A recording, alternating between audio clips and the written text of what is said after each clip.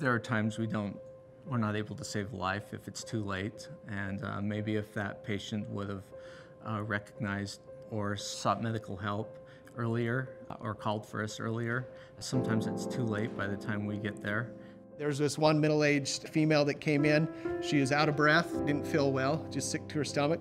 I asked her multiple questions, and the only response that she came back with was, "I've waited too long. I've waited too long." A few minutes later, she actually went into cardiac arrest, and the entire crew tried to resuscitate her, and the outcome was unsuccessful.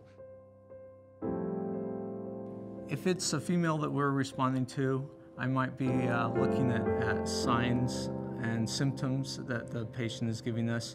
Sometimes they don't show the exact signs and symptoms that a male would.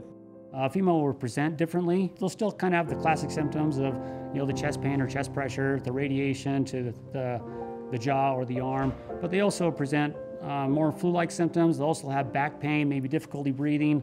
So you kind of have to take their history into account as well as what they were doing before and what they're presenting at that moment. The importance of bystander CPR, I would definitely say being able to recognize the signs and symptoms at the time of need. Also have the proper training to be able to save that life when that time comes. You never know if you're gonna have a heart attack or have cardiovascular disease until you get checked. See your doctor, get checked, because you never know if you're gonna be the next person that's gonna need to have medical intervention.